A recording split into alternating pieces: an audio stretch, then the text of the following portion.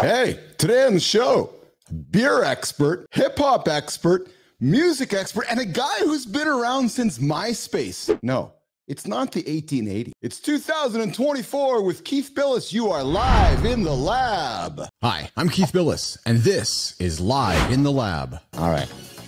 A little bit of weirdness in front of the camera there for anybody who's watching. So I'm like, hey, where's the button? Where's the button? I can't get it going. How did you go viral on TikTok? You were on America's Got Talent. How much do you get paid to be on AGT? Oh, you didn't get paid.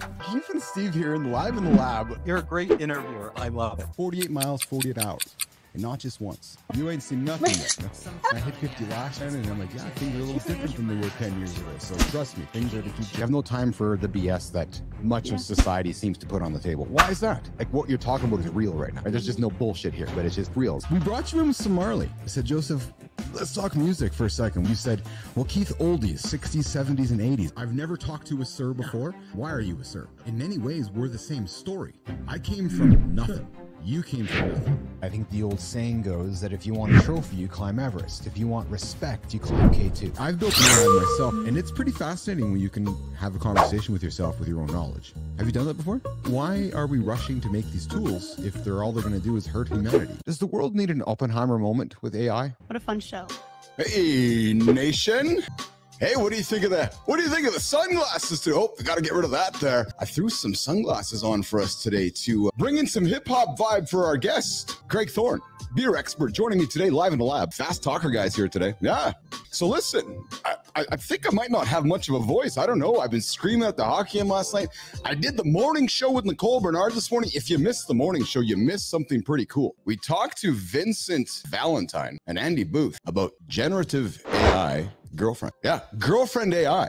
So they're not here to replace your girlfriend. Nope. They say, hey, Keith, no, we're not here to replace your girlfriend. No, we're here to supplement. I'm like, what? Oh, yeah, we're here to help you make your way through your relationship with your girlfriend. So we're creating partner.ai, they tell me. So I would invite you to check out the conversation from this morning. Fascinating conversation with Vincent Valentine, Andy Booth. We talked about girlfriend.ai and how that will impact your lives, gentlemen. The AI revolution is upon us, and there's a bunch of people out there coming to take our cash. No, listen, I'm not skeptical. I'm not trying to suggest I'm skeptical by any means. Just know a lot of people out there are going to try to take your cash, going to try to suggest things and do things and sell you things that you might not be thinking about. And I say that because when I went into my conversation this morning, I thought one thing about the folks over at cognitive.ai, girlfriend.ai.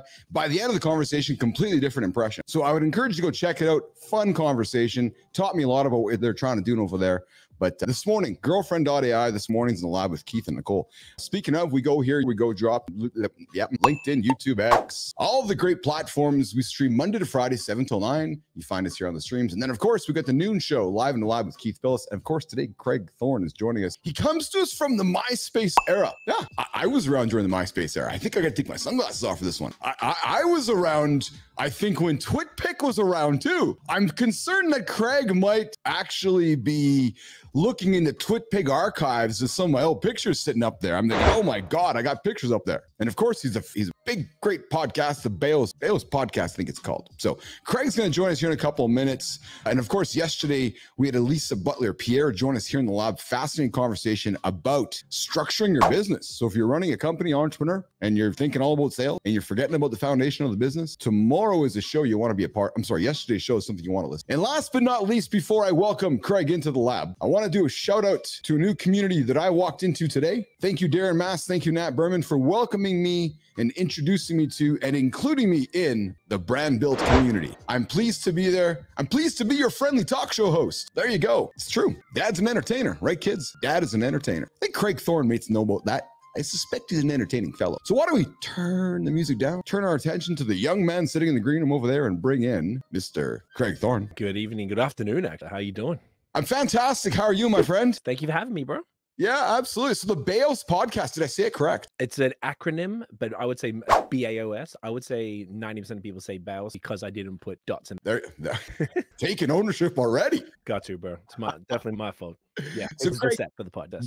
You are from Melbourne, Australia, but I believe you're joining us in Canada. Am I correct? That is correct. I'm in Hamilton, Ontario. I think you're in Winnipeg, yeah? Yeah, I'm just down the road. How? Just down the road. Just look around the corner, look out east. And we get, oh, see, I'm waving at you. Catch it out there. My favorite brunch spots ever. Love that place. Oh, yeah. Where did you go? Clementine, downtown. Ah, there you go. Nothing better. Talk about it. It was like 7 talk. So your story's fascinating to me. Yeah, it's unique. So it's funny because it's normal to you. It's what you've lived, but to those that would from the outside looking in, thinking, oh, okay, social media, digital marketer, entrepreneur. He's been around since the MySpace area, doing some work with Ashton Kutcher on the red carpet back in 1984. A joke. Might as well be. It's funny because I saw Carson Daly on The Voice a couple days ago, and I was talking to my morning show host, Nicole Bernard, and I said, have you seen Carson Daly lately? No. Yeah, you should go check. It's not 1980 TRL anymore. Wow. I guess he must what? Come on. No, I'm 52. He So must. then- No, he's not pushing 60. No, He's got to be in his 40s, though. I feel like I'm 42 and I feel like he was mad on. So it could just be a misconception from back in the day. Because, you know, when you're in your 20s or teens, everyone's old. That's it. That's it. Yeah, so the audience, oh my goodness, you've just actually ruined the rest of my day. Hey, The audience that's tuning into it thinking, I'm listening to some ancient guy with his sunglasses on playing some hip hop thinking he's fucking cool. if it makes it any better, I have significantly more gray, and I am 10. I think you're looking pretty damn good. I would not have believed. I thought we were about the same age. I was looking at your face while you were doing it. Oh, thank you. So, but I'm gonna suggest those hairs of wisdom have been well earned, haven't they? I would hope so. Yeah. You can't really go back. You can start dyeing them. You look weird. Yes. Can't be doing it. So I'm so Business Athlete Nation knows old Uncle Keith here as a curious soul. Love to be curious. Love to ask curious questions. And what put you on my radar and what jumped out really was not only your love for beer, not only your love for music, hands up, love for hip hop, hands up, just your history. You've been around a while like myself. So you've tickled the MySpace era. You've tickled TwitPic. I'm like, oh my God, these brands that I'm familiar with have been around digital marketing for a while. And so fascinating to me. And now you continue on with your company, which is High Season, right? Correct. Yeah. So where do we start, man? Let's start in Melbourne. What brought you from Melbourne over to North America? So that was my brother. So both my brother and I have been M's for releasing music for 22 years, I think. So it's a long ass time. And we had a small, not specifically significant, had a distribution. I don't know if you remember around the time when MySpace was pop, there was what's known as the blog. 100%. Yeah, absolutely. Okay. Yes, I do. 100%. One of the sort of not the upper echelon blogs, but teetering on Kevin Nottingham. So he had, I can't remember what KevinNottingham.com, but he had another. Okay. So he was the first blogger to start a record. So he gave us a distribution. He was one of the larger bloggers who supported us, and we thought that was so cool being in Australia and getting all the love in North America. So then he signed us, and we were like, okay, we need to be over. I happened to have lived in Toronto in 2004 on like the working holiday thing that Australians do, and I loved it. I wanted to go back and basically figured out how to do that. So we moved back, my brother and I, and two other people who were part of the crew who left maybe a year in. But my brother and I have been here. It's been 13 and a half years, I think, in Canada. Citizen, voting, homeowner, dog owner, business door. But music was what predominantly brought me, but I had to sort of started in Toronto, and then my girlfriend, I couldn't stay in Canada, and my girlfriend, and who I'm still with and met her maybe 6 months in, she was like, why don't we move to Montreal? Because we did a nice weekend in Montreal. If anyone's done a weekend in Montreal, you fall in love with the damn place. Yes. And I was like, fuck yes, let's do it. So we went to McGill and learned French to get me a work permit. A study permit just to keep me in the country. And we stayed there for 10 years. And we did a whole bunch of stuff from there. Now we bought a place out here in Hamilton, which is closer to fast stuff. That's fantastic. It's been a journey, man. If there's anything that in my experience with folks from down under or New Zealand, Australia, down under, for the most part, adventure is at the heart of your culture. Adventure is at the heart of your soul, isn't it? It really is. Am I wrong? Not at all. I never thought of it, but you're right. I think it's anybody I've met has not been shy to adventure, explore the world, move, plant seeds somewhere else. No different than when I tease my American colleagues, my American friends who, and I don't know if you've recognized this as well, Craig, but they're just so quick and easy to move. I'm done with LA. I'm moving to New York. Oh, I don't want to be in Oklahoma. I'm heading to Kansas. And it's fascinating to me how quick they are to just, how quick my American friends are. Boom. They're just moving away. All the time.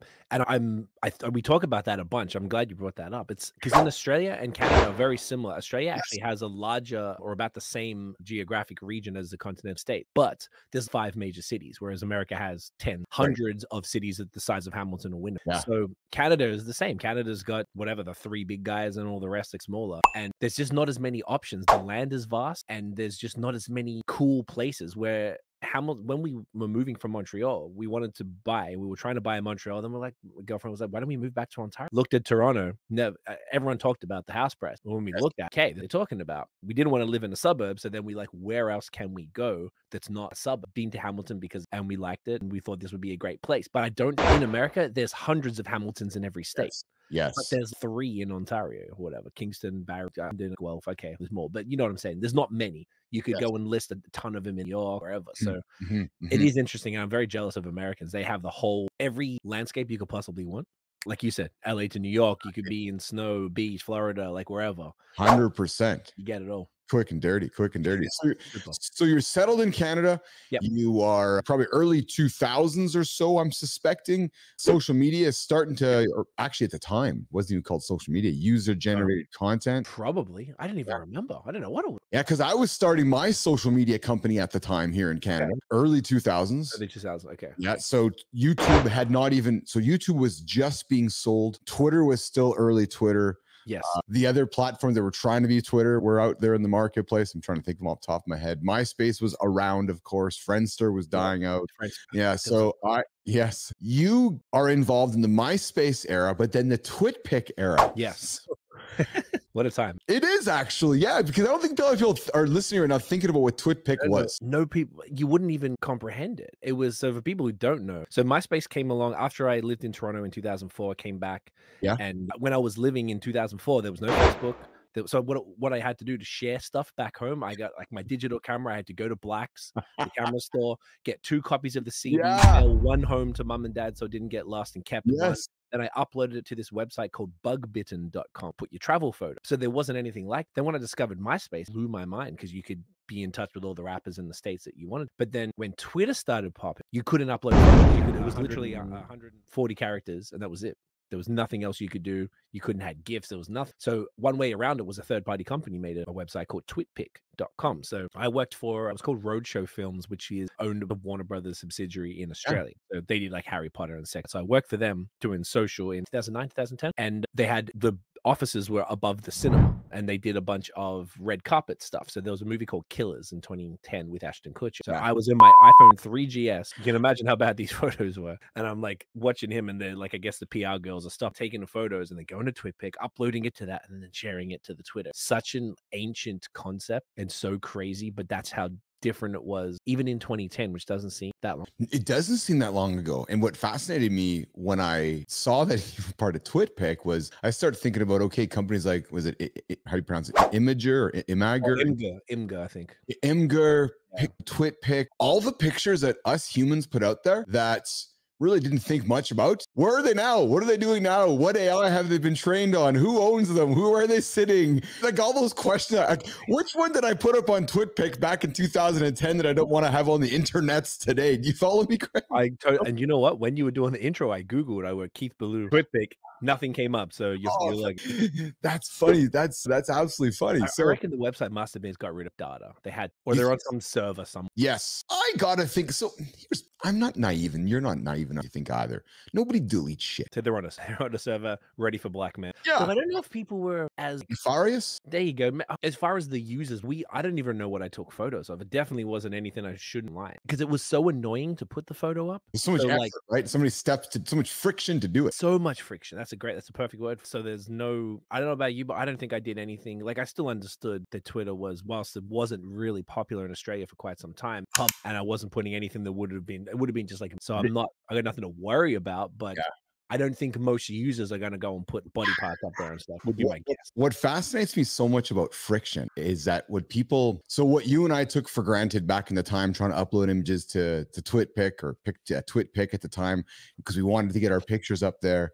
Yet this little company by Systrom and Krieger started called Instagram, and they solved this problem of removing the friction. By the time that you and I uploaded the picture, and while we were doing all the tagging, added the metadata and accept those 3 or 4 steps in between hitting upload by the time we were to hit submit, that was the magic in their experience, which was they removed the friction of those 4 steps from you and I going upload to then post. By the time we went post, it was already post it. And there was no friction for you and I for that experience. Oh, that's magic. It just happened. Remember that? I very much remember that. I think I wasn't that.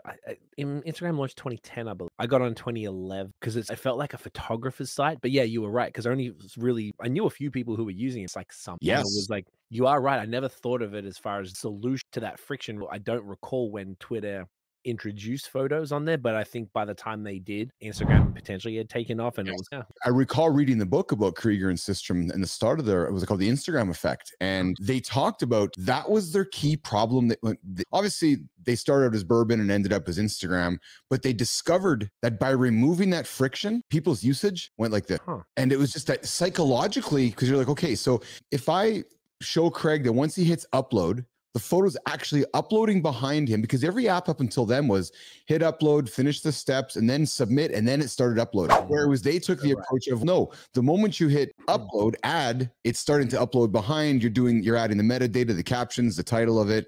And then when you hit submit, it's actually already literally just waiting to go public. That's a great, and that was the key thing that differentiated that. It was fast. It was faster than everybody else. It was faster than Visco. It was faster than Facebook. It was faster than every Twitter. It was faster than every picture sharing experience possible, because from the time I hit upload to the 27 seconds or 12 seconds for me to hit submit, it was ready to go. I was adding my filters on it. So again, they were one of their strong red threads through the business, Craig, was removing the friction. And I'm all about adding nuggets to my audience here, but those things we don't think about, that's pretty important stuff. Yeah, but and I guess it shows how important that was, given Instagram's strength in the market. Obviously, the dominant force, and essentially became arguably really what social media. You know, the moment something is latent for an instant second, we get frustrated. Did we back then? Do you think? I just don't remember. I do. Well, no, I don't think we did, because we were just so grateful that we had these. We just were so grateful we had these technologies, right? Yeah, that's a good point. And I guess I recall even then, now I'm thinking back, people weren't using Facebook like that. I'm pretty sure that Facebook had that photo album thing going on back then. Bingo. But it wasn't being used as the way Instagram or Twitter was. So it was separate. You go out. I saw like a meme or something the other day where it was like, oh, the kids these days don't know what it was like in 2009 when you took your digital camera to a party and put 273 photos, just your friends standing around drinking. Because that's what we did. Weird in hindsight, but that was what it was. But that was not the same way, because you had to come home, and I guess camera phones were around in 2000. Yeah, they were. Yeah, palm tree. Whack. It wasn't. It was very much different. So as a seasoned digital marketer, social media marketer, somebody who's been around this space for a while, a content creator, I'll call it. When you wake up today and you look around your peers, you look around the industry, what comes to mind, Craig? As far as maybe like the impact of social? Just generally, yeah. It's just, we're talking 10 years to go till now. You've been around since MySpace and TwitPic. When you look around now at just the marketing industry and the world that you're working in now, AI everywhere, content creators everywhere. The term influencers somewhat been moved aside. Now we're creators. Talk to me about your perspective. Give me your TED Talk, 2-minute TED Talk in front of the audience of your POV on digital marketing in 2024. Craig. Okay, gotcha. Yeah, it's an interesting time. It's definitely changed a lot. I guess what's the word? The sort of flooding the market of everybody trying to be an influencer, which I hate that word. I'm very happy that it started to become more creative, because you can't call yourself an influencer. Yes. But I guess originally it was supposed to be a social media. Now it's become it was supposed to be a social thing. And that's what we used it. Like, talking about MySpace. That was the epitome of social, using it primarily to connect. And that's what Instagram did as well, to a degree, or it became maybe your first photo album, your up.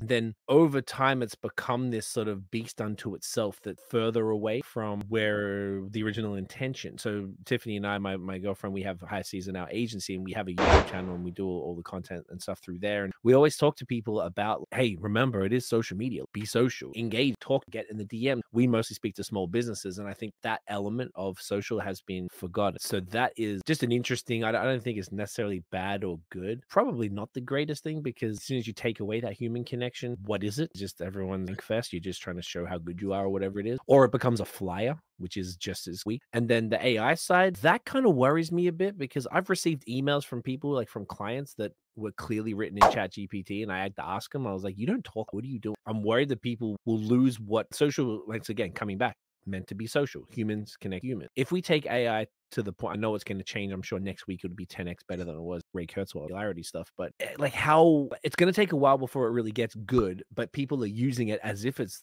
that good now. And then are we just going to, is it going to be robots talking to robot, trying to impress the algorithm, which is a robot? Are we going to lose the essence of this whole thing? That's my main concern, I would say, right? I think the creator side, the influencer, the typical thing is going down a little bit.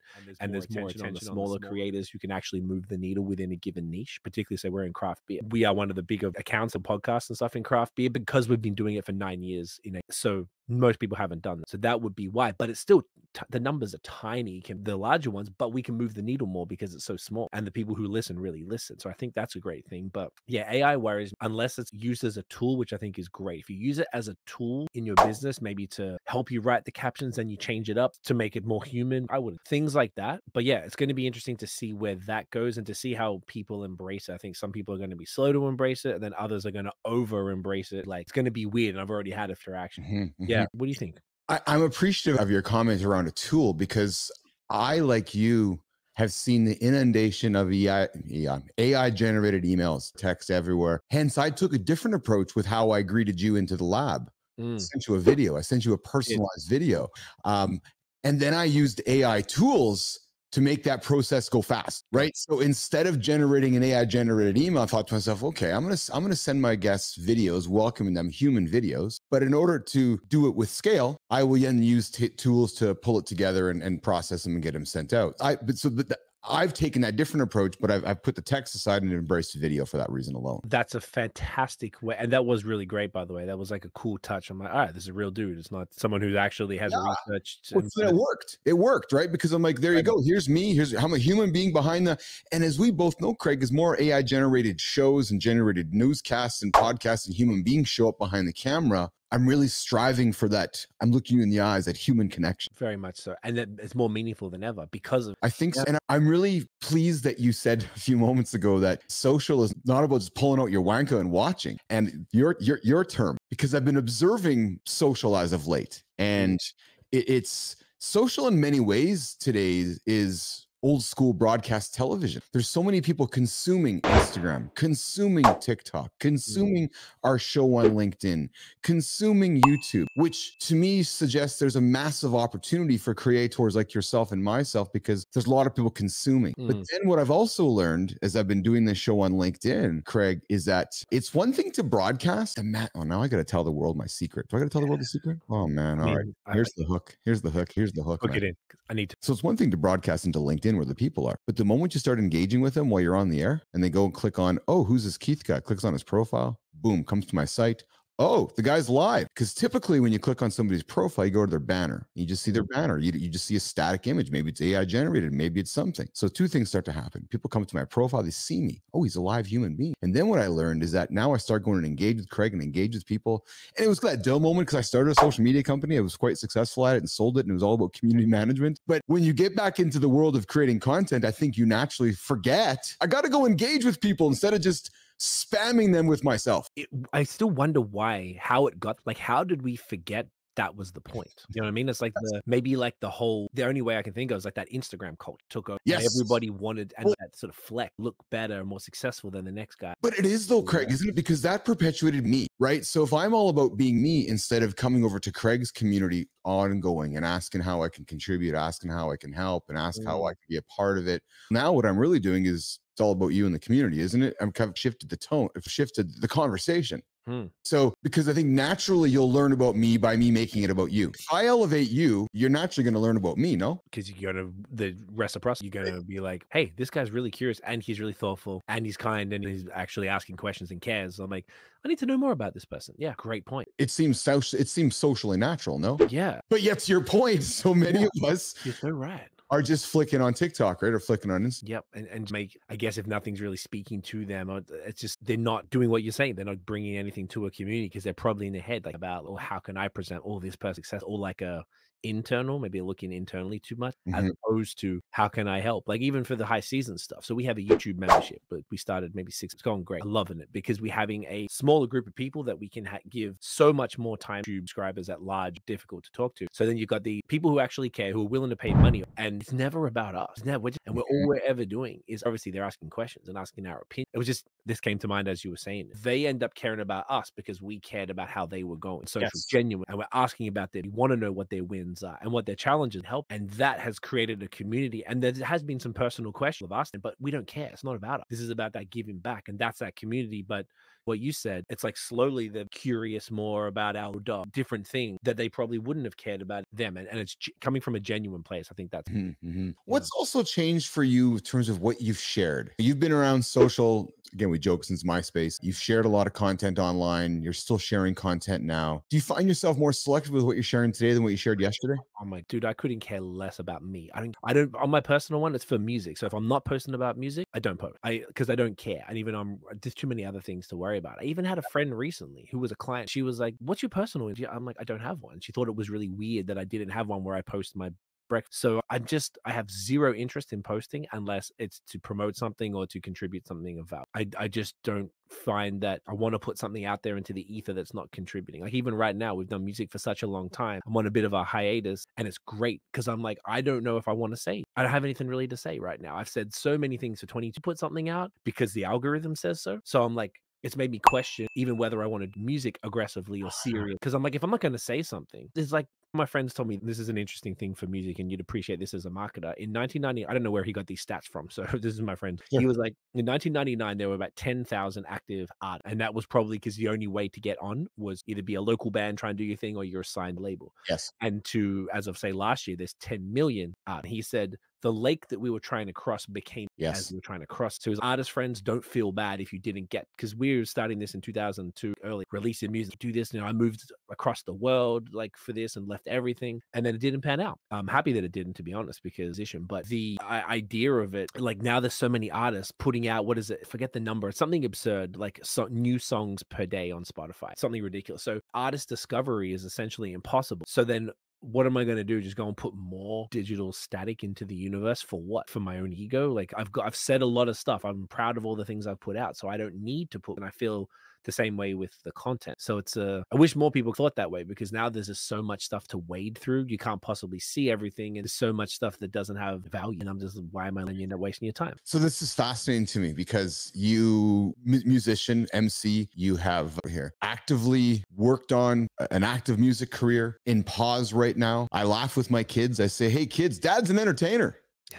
What do they think? Of course they do, yeah. Even though all my son's buddies all love listening to they all love listening to Keith. Hey, oh yeah, it's Carter. Keith's on the air right now, and Carter like rolling his eyes. But anyway, so I say to my kids, "Dad's an entertainer." And then sometimes people look at me like, "You're trying to be a fucking entertainer in 2024 to entertain people?" I'm like, "Yeah, I am. I'm going to give it a shot." And I even said to myself last Friday, I'm like, so why can Mr. Beast be Mr. Beast? And why can't I be like the next Letterman or Leno or Snyder? Or I'm just drawing comparisons because I want to be my own Keith Bilous, like Rogan, Stern. I'm doing my own thing. And if I'm passionate about it, why can't I succeed at it? Then I talk to you. And not to have a reality check, but it is a reality check, isn't it? Because get up, you're like, oh yeah, you're competing with the whole world every single day for their attention. You are. One thing, I think it's an adjustment of expectations. I think it is, because I had an album that I got. I don't know if you're familiar, but there's a thing called Factor. It's a government program for artists. I am. Absolutely. Yes. I figured you might. So I got a Factor grant. I'm a Factor juror.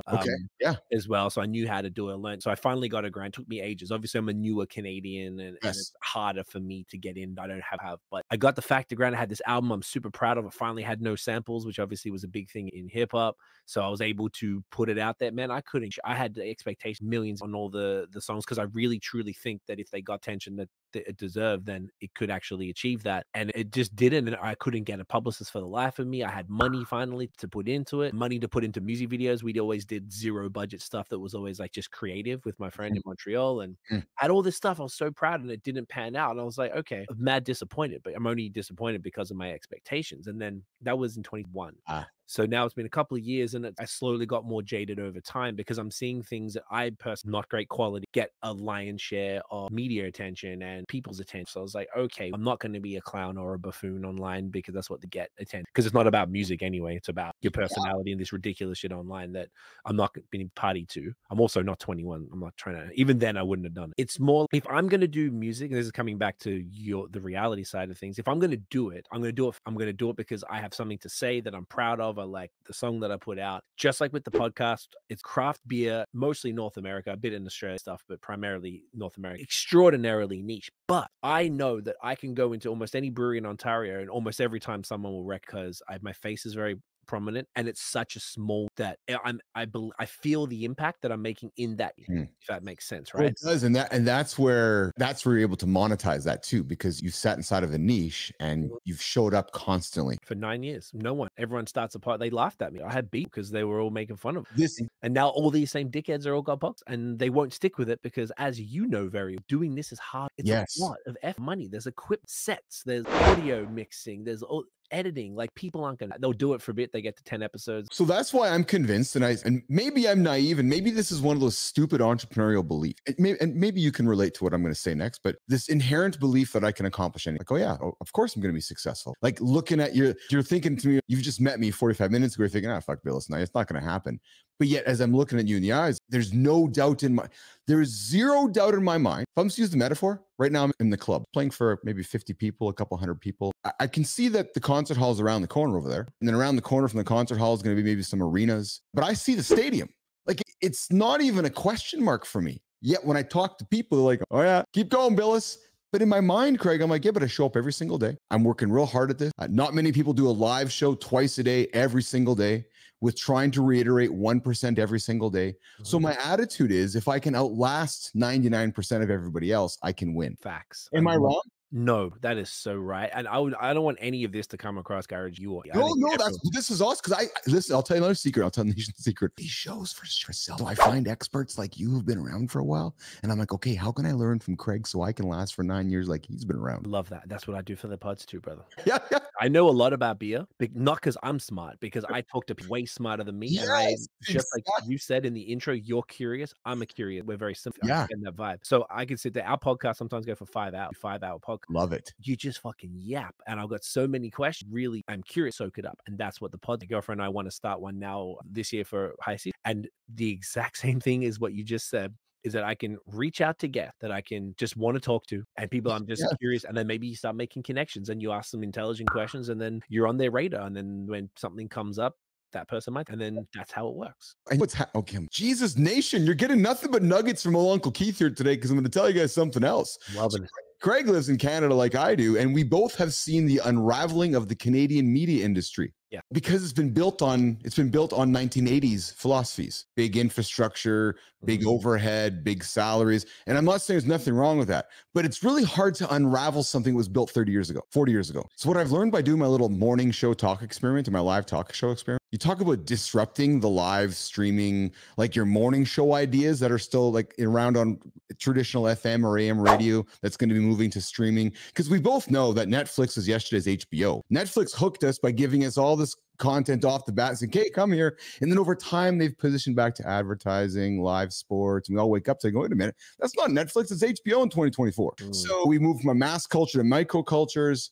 But I really believe that by being able to create this new model underneath everybody's nose, it's the new media model of just showing up every single day, inexpensive production, good quality, using AI tools, and meeting with smart people. I love that. I think that's exactly what it is. And breaking that down even further, it's like it's niched on top. Yes. And it's on demand, because no one's going to wait. Oh, my favorite TV show's on at 8 p.m. Like, it's not happening. Yes. So it's niche, and the people that you end up moving, if you're into craft beer, you're really just going to find, and there's not that many competitors in that space. So you're going to lock in to the person that you like. Same as us talking about social media. There's a bunch of us doing it. And of the ones that we look up to, we're the smallest still, but it's okay. I know just that you're going to do it. I know we're putting out, I believe, content, and they're saying things that actually patently aren't true. So I'm like, okay, we have a bit of an advantage. Plus, we do this. We have a real agent done for 10 years. We've worked with Meta, like $1 trillion companies. They're still out. Y'all can't say it. So that's why, just like you've sold your company, you grew it, and you sold it for an extraordinary amount of money. You've done this. You've got a wealth of knowledge. You're a curious guy. You're entertaining and energetic, and you can keep people entertained. So then you have that, I guess, that advantage because you're experienced. So we live in a culture that celebrates youth, and I think while that's great, do you remember when you were 20? I was a fuck. I didn't know anything. You think at 20, why are we listening to 20 all the time? I'm sure there's some stuff to say, but come on, man. Like this culture devalue experience and age, and I hate that. And I don't disagree with you at all, Frank. I agree with you 100%. What I think is happening, though, and I hope is happening, frankly, is that there's more value being contributed to those gray hairs and my gray hairs in your face because somebody's waking up going, okay, I got all this knowledge in my AI bot in my pocket, but I really value Craig's wisdom, those experience, that gray hair. What did he learn by that gray hair coming out there? Oh man, that was that road trip I did across the United States in this moment here, and I wouldn't do this, right? So I'm wondering, and I'm hopeful that our wisdom is what people are buying into more so than you follow me. Like there's more value for you and I than there ever has been. I think I couldn't agree more. So I guess that's what I was trying to say, while saying that the culture at large still overvalue. Say like in hip hop is another problem. They always, all the artists who are getting the share of the attention are typically early 20s, and they haven't done anything. They haven't really experienced anything. They're just saying the same thing. So there's an ageism in hip hop that if I came across as maybe it's a raw nerve for me because there's people. It's a younger genre. So there hasn't been as much, what is a 50, 60-year-old rapper? And now we have those. Jay's people are older and more esteemed and stuff. But then as it got older, there's people who devalue it. The Gen Zs or whatever are quick to brush that off and brush off that experience. So I find that's something that always just irked me as I've gotten older. I found that is somewhat prevalent, but the truth of the matter is that the experience and that wisdom is our superpower. That's what makes things good. And many other cultures worship in different places. So it's interesting. That's actually true. Yeah. Other cultures do worship their elders, yet it seems in Western culture we seem to dismiss it. Thank you. Or quickly cancel it. You think about, there's probably a reason Marshall Mathers stays somewhat under the radar, because if people paid a lot of attention to the content he created back when you and I were listening to it, there might be a lot of people not liking it. And obviously I'm a huge fan of the fellow, but you're right. What does a 50 or 60 or 70-year-old rapper look like? Snoop, Jay-Z. Content doesn't age very well in that genre, does it? Not as much. If you go and listen back to Doggy Style, like the misogyny is whoa. And we know all the words. And when I was like 13, rapping every word to that, and I was like, I had no doing that. And you say it now in this context, but you also can't judge the art from then. Those things were okay. Then we're listening to actual Marshall Mathers recently, and some of the slurs he were using, whilst it's at the time is not a big deal, and listening back, oh my god, it's like it's crazy, but you can't judge that art. No, with today's lens. And I'm glad you used the word art, because I'm a free speech person. It's funny because I ran a content moderation company, but I struggled many nights going to bed because I'm like, oh my God, I want to hear your point of view. I want to be able to allow freedom of speech. Yet we live in a world where that's not necessarily always the case. It is art. And we do want to allow somebody to express themselves with their art. Here's a curious question for you. Let's throw it out there. Yeah. So you're a white guy trying to make it in the hip hop industry. Marshall Mathers and not many others are quite successful. So not only are you coming from Melbourne, not only are you not American, not only are you a white guy, you're trying to be an MC in a highly dominated Black industry. I knew it was ridiculous, but I believed in it so much. Like you couldn't, I just knew it. And I was thinking of it like this. Whilst I knew that all of those things, and I said that openly many times, I know, but I really believed in the product. And product was brilliant.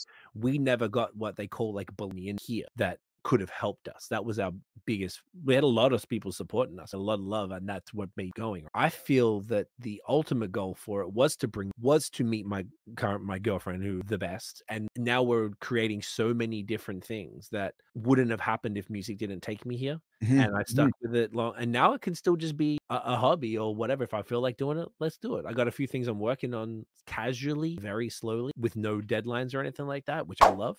But I can focus on the things that are moving the needle. The businesses move. The beer podcast, like, it's still small. It's definitely monetized, but it could be a lot more. So we're continuing to do that. I don't know if there's many people. I think we're one of the first craft beer podcasts in Canada, and I feel like we're really contributing a lot to it. It's so duh to me. When I've stumbled upon it and I've consumed your content, it's great. great content. Kudos to you. It's professional. It's entertaining. It's informative. I enjoy it. So I'm all about entertaining and informing as well. And I think that's the society we're in right now, right? Which is I make fun of people that bore and inform. Right, I'm about entertaining and informing.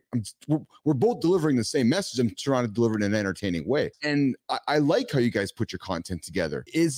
Talk about that creative process of putting content together on a regular basis and what that is. Does it just come to you naturally, or is it a structured process, or how do you guys go about that?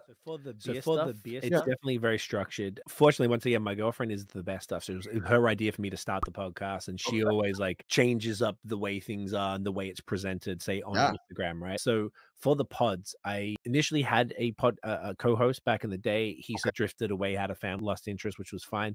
Then I was doing it by myself for years, so I just handled literally everything. She did the editing of the bigger videos and stuff, but that was it. Now I have a co-host in Ottawa, and he does a lot of the emails. Great. So I'll give him the details because I already have the relationship. Right. Like I'll give him the details and he'll reach out and do the logistics. I'm CC, so I'm like, boom. So that makes it a lot easier. But as far as creating the content, now that we used to not do it virtual, we used to only do it in person. Then obviously 2020 hit, moved to a virtual format, which I prefer. Now we have a set. We don't pull up at 2 p.m. and interrupt somebody's day and then have to do the day drinking, which I'm not a big fan, particularly for them. They got to keep working and stuff. So yeah, creating the content is definitely, we do it every Thursday night. We do the pods, and you have a real nice structure of actually recording everything, and it works perfectly now that obviously we do music. So my brother's an audio engineer, fortunately. So then he edit it, mix it and everything. So everything always sounds tight. Now we don't edit the video with the whole thing on YouTube. So the actual process has gotten simpler over time. Yes. And then for social, then I'll just clip. And my girlfriend, it was regularly whenever she's like, yeah, I'm bored of this, let's change it, present and stuff like that. So we're going to share like a 1-minute reel. If we had more time, and I know that there's like an AI thing for, say, Adobe Premiere Pro, but there isn't for Final Cut, which we use to work at Apple. So we have all Apple stuff. It'd be sick to get that AI thing because it could pick some of the best spots, and I could have 5 clips and then share that more often as opposed to just doing one. So that would be what I would like to do. Is if this was all I did, then I'll tell you, my friend, I use Opus Clip or Capsule or Descript. So Opus, I'll flip the old YouTube clip into Opus.pro. I would encourage you to try it out. I could not encourage you enough to try it out. Got it. That's one of the tools that I use here on the show. Opus.pro. You'll take your YouTube clip or the video from the show, put it in there. Less than 20 minutes later, you'll have as many clips as you want. And you can they do a good job? They do actually a quite spectacular job. If anything, the tool is contributing to what you talked about a number of moments ago, which was all of the digital noise contributing to society, right? Because now you take that 60-minute show, and all of a sudden Keith has endless clips, right? Which, interestingly enough, I read a fascinating strategy about somebody talking about YouTube Shorts. Your strategy with a short is to try to get them out of the short as quick as possible to get them to your full show. So they're saying keep the short as keep it like 20 seconds, something like that? Yes, but learning where to give you enough, but not too much, where it's saying, Craig, get to the show, get to the full show, because that's really where you're going to monetize this thing. Which then it says to me, okay, if that's the case, I need tons of clip, right? There, and YouTube Shorts algorithms killer. So good. I had one go viral. My first one went viral yesterday, and it was like, okay, that's pretty cool. That's how it works. Hell yeah. Right? Did that result in views? Because I guess you tied it to the clip. The original video. Which was quite neat. So when you're seeing those things happen in real time, okay, I see how that works. It's just more clips. So it's volume, but value. It is, and I hate to say this, and you're a marketer, and so am I, and I'll just state what it is. I don't know why I would create 2 hours a day of content, Craig. So our hour show here today, my hour morning show with some great content, great segments, and let it sit on the shelf there and collect dust and not share it with somebody. It doesn't cost me. Right. Knowing that the YouTube algorithm might find something somebody likes down the road, going, oh, so a year and a half down the road, somebody likes this, and it takes off. So there's so many people saying, well, you only create 1 post a day, 2 posts a day. It was funny, duh. So when I create 1 or 2 posts on LinkedIn, I get okay engagement. But when all of a sudden I go 3 or 4 times posts on LinkedIn, I get 4 times more engagement. Of course, because I'm posting more content. Right. And this daily? Yeah. Okay. And engaging. So not only am I posting, but I'm engaging. And it is because I can't rest. Because here's the other thing that I wrestle with. If I'm not engaging in front of you, you're not knowing about me. If I'm not in front of you, I'm forgotten with you. And because we live in an attention economy, there's the next Keith Bilous showing up in front of you. There's the next artist showing up in front of you. So I do come from the belief of I need to stay in Craig's stream of consciousness all the fucking time to get to the point where he's, yeah, okay, I either like the guy or I don't like the guy. Because to me, the alternative is if I don't do it, Craig, we live in a world where somebody else will. There's somebody else that'll say, well, Keith, fuck, I see Keith showing up every single day. Well, tell you what, he's doing 2 hours a day. I'm going to do 3. Am I wrong? I don't think I am. I think you're right. I think it might, all I would say, add to that, I think you're 100% right. I think the only thing is niche itself. So because yes, you're covering a wide variety of topics, I think it makes much more sense to do that more aggressive approach, which is just that volume of content. I think for beer, like for even the high season, because it's education, I think we got to tone it back. We did a test recently, and we did 30 days of reels every single day, and it didn't go as well as posting, say, interesting, much better. But I think it was specific to our niche, and I think it's the same with beer. I think people are going to get sick of it if I do Monday through Friday and I post a different reel and short every single day from the same podcast that released that. Is that going to get old? Is it going to get annoying? Have I seen this before? And they'll scroll over because it'll look this. But I'm wondering though, Craig, if we're looking at through a lens that's dated, and I'm wondering if you're not looking at it through a first principles lens, which is saying to yourself, okay, I know that the value is in engagement and in creating community and in creating conversation. If I'll speak for you, if I, Craig, could every single day, you're awake every single day at a certain time anyway. If I can wake up every single day and engage with my community, 5-minute touch, a 5-minute conversation, a 5-minute check-in, not to be noisy for them, but just to keep ourselves all accountable, keep ourselves all drinking the same Kool-Aid. It's almost like it's almost like when you went to school and the principal addressed you at the beginning of the day, right? It's like, okay, I set the tone. Like I'm wondering to myself, and I'm just on the spot with you right now. It's like we're doing like a live kind of business class here, but I'm asking myself, geez, is there enough little snippets of content every single day where Craig can drop in and say, hey, everybody, what's shaking? Here's some news, some this, putting it out there 5 minutes every single day, a few clips, but really with the point of not creating noise every single day, just this idea of checking in and connecting with your community. I love that. I think you're 100% correct, and you need to be there and show up. So what does that look like? Are we talking like clickable thing? Does that mean you're sharing a clip from one of the shows? Does it mean you're sharing an article, a status update, a question, a poll? What does that look like? Or is it a daily conversation, Craig? Okay. Is it a daily topic, right? So is it a daily, and how do you, is it BIOS or the BAOS podcast? BAOS, yeah. Yes, the BAOS podcast. So is it maybe again, just spitting with you out loud right now, but is it the BAOS daily conversation? Today we have a topic, right? And it's really, the purpose is to generate a call to action, generate something with your audience, right? Just to, I mean, maybe generate a connection. And I'm only raising it because I see all this content coming out and you say, okay, so that who's the next craft beer person that's going to decide to do it every day? So I got an example, actually. Now you're saying this, and I'm glad you brought this up because I'm going to try and remember this now. I saw a brewery yesterday in the States, and they posted just on Instagram, and it was just just like a graphic square. It was like, hey, post your craft beer unpopular opinion. And they had hundreds, because there's going to be people always want to throw their 2 cents in. So that type of stuff, I think, would be good. And that's what we were doing. Things got a little crazy since we moved here, but I was posting aggressively once a day across every single day, and it took a lot of time because I was always taking these really nice photos. Cameras were taking these photos. I'm like, I think that was too much of that one type of content between the podcast promotion. So we're living over the border from Buffalo here. We went there last Friday. We went to a brewery and a beer bar, and we made sure we took photos of that place and then posted that up, tag all the brewery, all of them follow back, share it on their stories or whatever. Yes. And I'm doing that across everywhere: Facebook, Threads, don't forget Threads, Twitter, Instagram, the whole lot. But I'm like, okay, what else aside from that's great when I'm going somewhere? What else can I do? And I think that's maybe what you're referring to. Whereas even if it's not us, it's still about the community. And we're like, tell us what you think about X. Highlighting your community, saying maybe it's taking something from the community and giving back to the community. Maybe it's, if you think about it, Craig, your stakeholders, and I know you're thinking about this, but sometimes I think when we talk to somebody, we see things through a different perspective. I'm wondering if you're not thinking about all of your stakeholders that are in part of your podcast. Like your stakeholders aren't just your listeners. You got stakeholders that are the suppliers of the beer company. You have the stakeholders that are your employees. You have stakeholders that are your friends. You have stakeholders that are your listeners. You have stakeholders of the beer vendors. Like you have a diverse group of stakeholders that might find interest in I like the content you're creating is great. And I see people with their great content. I'm saying, geez, I wonder how, again, just from that community perspective, I ask myself how you can further give more value back to those stakeholders you're not even thinking about right now. Just curious question. I love this. This is great because when I saw that post, yes, I really should do something like that. And then I got distracted. And now bringing it up, the way you're positioning, this is great. This is great for me. So thank you. But it's also great for the audio. You are pushing something that's really what you got to do, is find a way to just ask the question, find out about people. And it comes back to what you said earlier. If you're asking questions, they're going to about them, they're going to want to know more about you. And all that engagement lives on your Exactly. Comes back to you regardless. And are we not living in an era, Craig, where it's all about managing, controlling your narrative?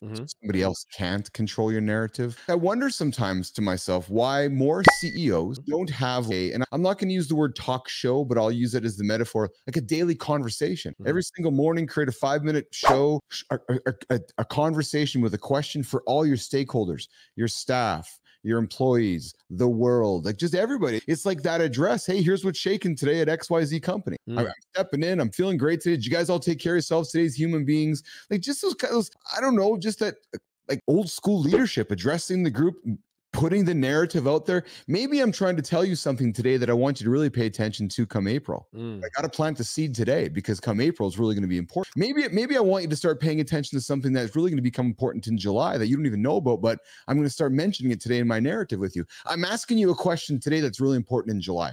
Nobody knows why you're asking it, but you know why you're asking it. Follow me? Very much, and it's very much you controlling the narrative so somebody else doesn't, because you know what your narrative is going to be at the end of this year and where your story is taking you. So those are some of the things that I ask myself, especially Craig, as I've done this live show. Because people say, Keith, why do you do it live? And here's my answer: because I'm recording it anyways. Right. So why not do it live? Have a conversation. When we know sometimes I had a show a couple weeks back, we had a ton of engagement. Today I've been very much on our conversation, so I've been focused on the engagement side of things. But there's value in live dialogue. There's value in live communication, right? And I think it's getting lost in recording, AI, perfection, package it up, send it out in the podcast, and then walk away. It's like walking on a cocktail party saying, "Hey, Craig, what's shaking?" and then walking away. Hey, Craig, what's shaking? and walking away. I'm just dropping into your party and then I'm leaving you.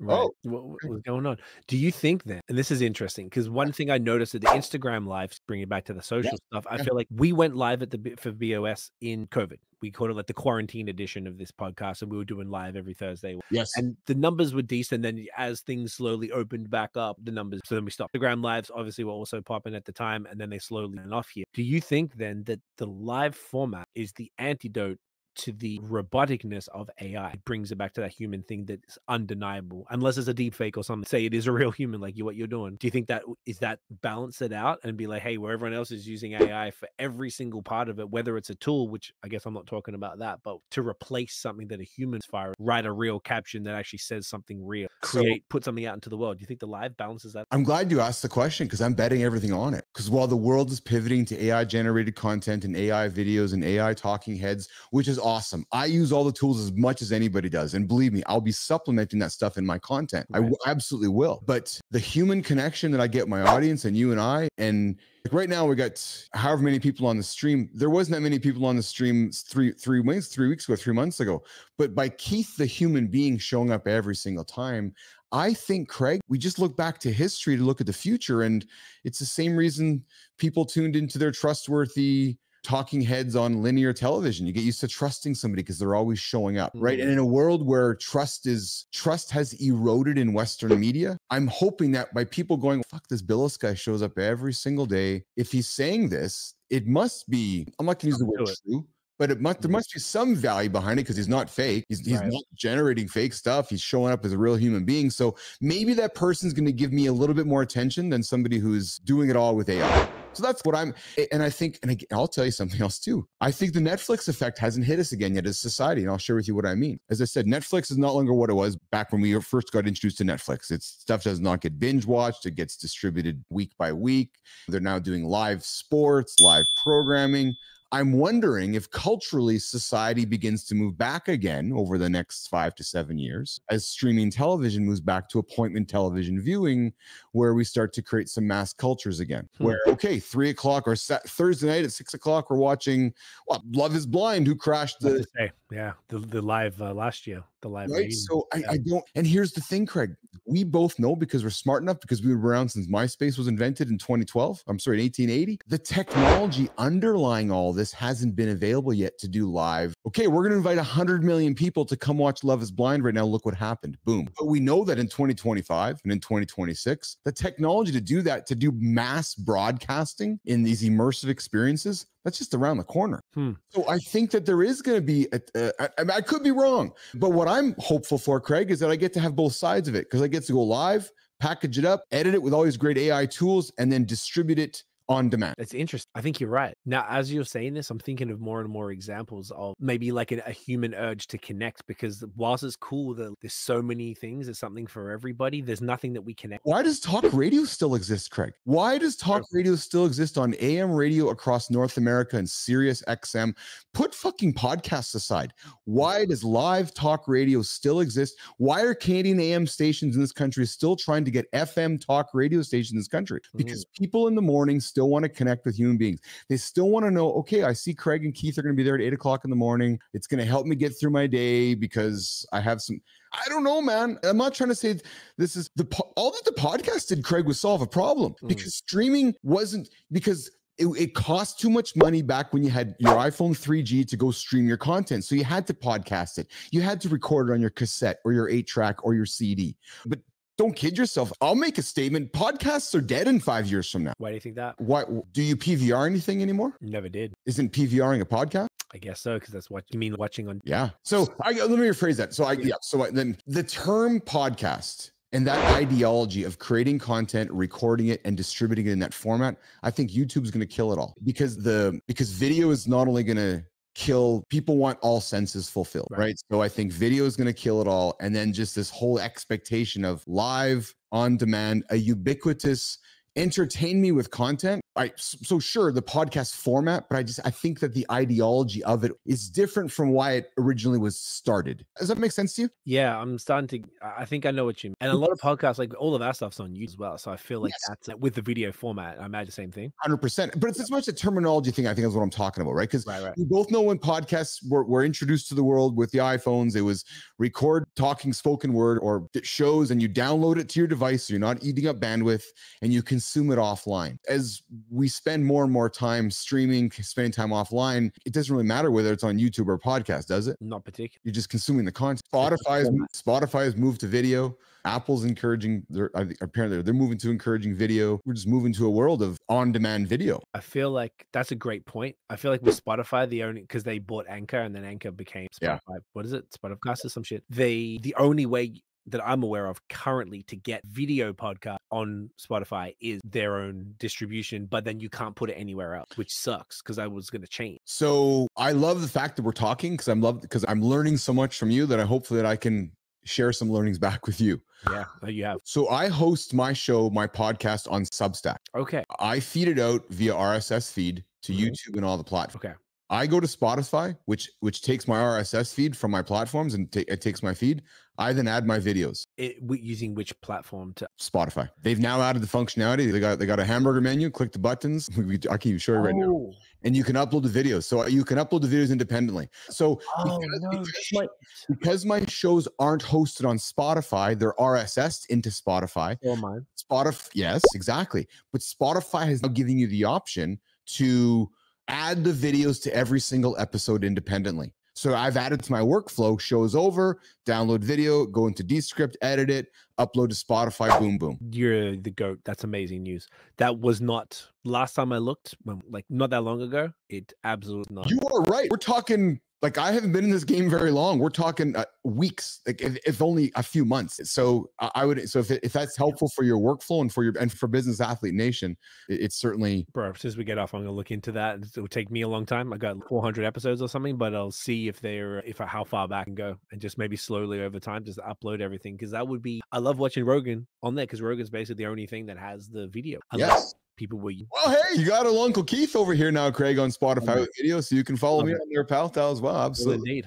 That's awesome. See, that's great, but that's awesome. And if that's going to help podcasts remain more relevant, yes, then let's go. If you're not doing video on podcasts, and I think that's going to remove. So when I talk about like podcasts are dead, again, in some ways, what I'm meaning is that if you are reluctant to embrace what we're doing right now, I don't know, like you're going to have to be quite unique, I think, because I think that just society is, we want all of our senses fulfilled. And listen, as Apple is releasing Vision Pro and Meta, spatial computing is like, our senses are only becoming more fulfilled, not less. So I don't know, those that aren't embracing video, and those that are only doing podcasts, here's a statement. If you're doing a podcast once a month, once every few weeks, and it's only audio only, just fucking pack it up, because you're wasting your time. You're just wasting your time. So either do video and do it regularly, or just don't even do it. Spend time with your kids or your wife. True story. I couldn't agree more. And the consistency is everything. If you're not showing up consistently, then don't bother. If you're just doing maybe 5 episodes 1 month and next month you just skip, don't. It's kind of what you said. You are there in the morning, they're twice a day, and they know it's true. And I'll tell you something, my friend, as we work towards wrapping up, you've been very gracious with your time. And I can't believe we've been at 75 minutes already. Our audience is, we got great viewers right now. People are digging our conversation. So I'm thankful to Business Athlete Nation, because I think we're teaching people stuff, right? I would say that, as I lost my train of thought here, we talked about this daily conversation, or you being curious about what a daily conversation would look like. Again, I'll share a secret with you. The reason I did a daily talk show was because it held me accountable to showing up every single. So when I got in front of the microphone, in front of LinkedIn, YouTube, X, in the world, and said, "Hey, Craig, I'll be here tomorrow." Holy fuck, I'll be here tomorrow, because my brand and my integrity and my who I am is on the line. So when I tell Craig I'm showing up tomorrow, Craig's, holy shit. And you know what happened, Craig? About 3.5 months into this thing, about a month ago, it was 1 week, it was a Thursday. All of a sudden, these messages start showing up across all my channels. Bilous, yeah? You're fucking serious, man. What about? You're actually showing. It started building this immense amount of trust. Followers started going up, engagement started going up, because people knew that, okay, he clearly is meaning what he's saying. Because again, back to talk radio. Right? It's okay. I want to commit to listening to this new morning show in Hamilton with Craig and Alex, but I don't know if they're going to be around next week. Or want to commit to something, or get involved with something that they don't know is going. Right? Yeah. So 5 minutes a day, I was, oh, hey, yeah, there's the BAOS podcast, 5 minutes a day to start my day. Give me a tip about beer. Give me a tip about living a healthy life. Give me a tip about saying, hey, maybe you don't have any beer today, because I'm looking out for you as a human being, Mr. Human. When really, what you're doing is you're saying, I'm here about beer, but I also know better that sometimes maybe putting the beer aside is okay, right? So it's just taking up a different point of view. I'm not trying to tell you what to do, just giving you I love this. This is planting seeds. This is great for me, but I think it's also really great for the audience to hear that that's got to be the approach. How can you give? How can you engage people every day? And if you think of it, I think the best example was, you said, like either the school principal or like the CEO doing the morning check-in with the people. And it doesn't have to be morning. I'm a night owl. I don't get up early. Yeah, it could be. Your brand's a night brand because you're a beer brand. Exactly. I'm not trying to drink. Maybe it's the 10 o'clock check-in. What do you are you having a beer tonight? You know what I mean? I don't know, just a regular kind of thing. And with TikTok live and Instagram live, like your ability to own like people get conditioned. You're a routine guy, probably like me. And I bet you if you sat back and looked at your life, I'll tell you a little test I did. I know we got to go here, but I wanted to stream into LinkedIn in the morning to see if people are showing up. Sure enough, they are, just like we do with morning radio. So if people have their routines at 10 o'clock every single night, and Craig's part of their routine, people become faithful to you. 10 o'clock, 11 o'clock, 9 o'clock. I've seen it happen. Sure you have. Absolutely. Yeah. Craig, how can they find you? How can they get engaged with you? How can they enjoy all the awesome content that you are making on the BOS podcast and the beer channel, your music? I really want you to take a second here to talk about you and talk about the business, and make sure that if there's anything I haven't drawn under this, that you have the opportunity to talk about it. For sure, man. This has been phenomenal, by the way. It's such a great love the way that this came about. So thank you so much. Super thoughtful. I really appreciate it. If anyone is interested in craft beer, so it's called at BAOS Podcast. So BAOSpodcast.com, at BAOS Podcast on every social platform. We go every Wednesday. So today is Wednesday. Basically in the morning, we have the audio drop. In the evening at 8 p.m., the live, the video premiere YouTube. Super fun. We have a whole bunch of great stuff coming up. That's the pod stuff for the beer. For the social media stuff, so if you are looking for social tips, so yapping about, we have an agency called High Season Co. So that's highseasonco.com and at High Season Co everywhere. We're on every platform, but primarily the main stuff I would encourage you to check out is our Instagram. The YouTube, we have videos every week, different social media tips, mostly around Instagram, because post anything else, people fucking don't. So we're trying to get the stuff, but mostly about Instagram and YouTube is the primary stuff there. We have a YouTube members as well if you really want that additional help. And obviously there's things like we have consulting if people need type of stuff. So that's all the social media. And the music, we also have a music podcast. It's called Bad Habits with C and Notion. So the easiest way to find that, I guess you could find that just Spotify and Apple Podcasts. It's Bad Habits with CEE. And if you look for Bad Habits, there's too many of them. And if you want to follow me personally, it's at CEEFOR and Twitter. That'd probably be the best places. And all the music is on basically all platforms under C. Once again, if I knew in 2002 that it was going to be streaming 20 years later, I wouldn't have had the simplest fucking name ever. CEE, and the easiest way to find it, like search for C, and then the last album was called Relentless. So C Relentless, and that'll come up. Otherwise, you gotta wait. This is a whole other hour from a marketing perspective about your name, isn't it? Because it really is. There's so much to talk about with that.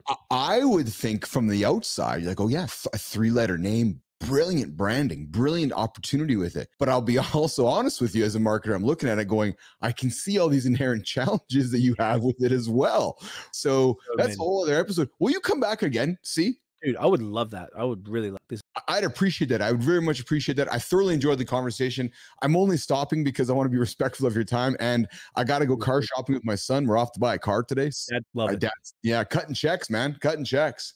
So, Craig, I'm going to say goodbye. You say goodbye to the audience. I'll put you back in the green room. I'm going to say goodbye to the audience and walk you back out. So hang tight for a second. No worries. Hang tight. 1 second here. All right, there you go. That was awesome. I hope you guys learned as much as I did. Great conversation, digital marketing, BayOS podcast, learning, and giving y'all golden nuggets to take home today. So if you're tuning in late, go back to the beginning. There's lots of stuff to take from there.